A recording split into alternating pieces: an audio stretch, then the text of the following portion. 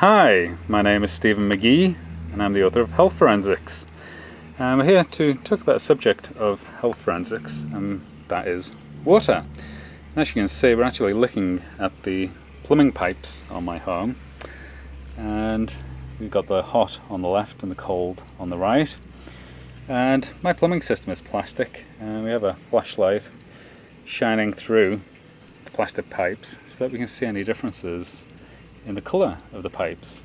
You can clearly see that the hot pipe is actually very yellow in comparison to the cold water pipe. Now that can indicate a number of things, but my two suspects for the difference in colour between these pipes is either the hot pipe has discoloured due to the heat of the water going through it and is showing accelerated aging and has gone yellow, or it may have mold inside it, and I'm not sure which situation is the case in this pipe.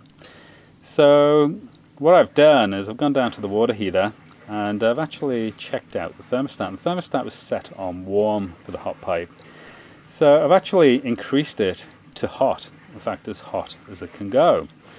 And hopefully if that is mold in the pipe, then the very hot water is going to sterilize it and clean it out.